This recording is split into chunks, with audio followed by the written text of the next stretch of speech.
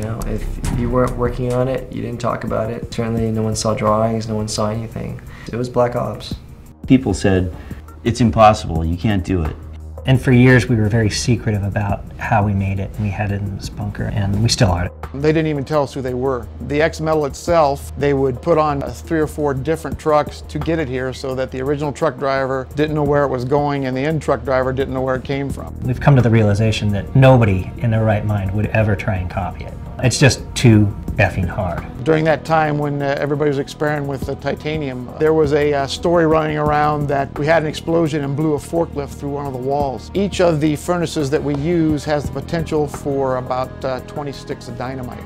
We're insane. That's the best explanation I can have. You get to work with guys like Jim who pull out all the stops and go full pedal to the metal to get the job done. It's pretty special. You don't get to do that very often in your life. Jim wanted these frames to be the ultimate, so they aesthetically are beautiful, mechanically incredible, and X Metal allows us to design sculptural forms with aerospace tolerances with a crazy strength to weight ratio. No other eyewear manufacturer uses this technology the way we do because they don't really have the understanding or the dedication to purpose beyond reason that we do. It allows us to create just about anything we want without the weight penalties and thickness penalties associated with metal design.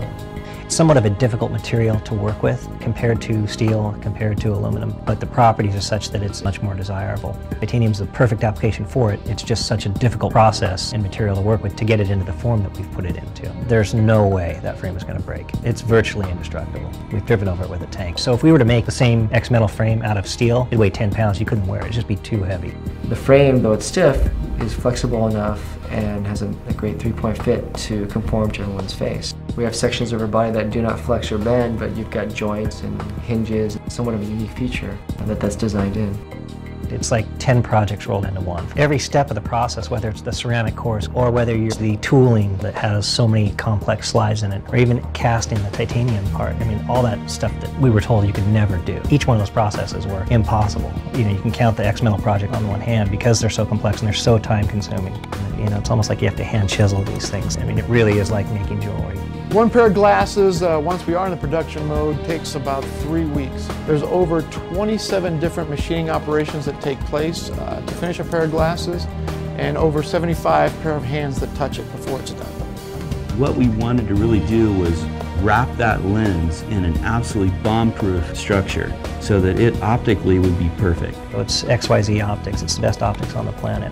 Packed for high velocity and high mass, X Metal product exceeds the ANSI standards for that. Exceeds it probably by a factor of 10. We offer a special piece of jewelry that will last your lifetime and all of your children's lifetimes. It'll never degrade. It's incredible. It's unlike anything else.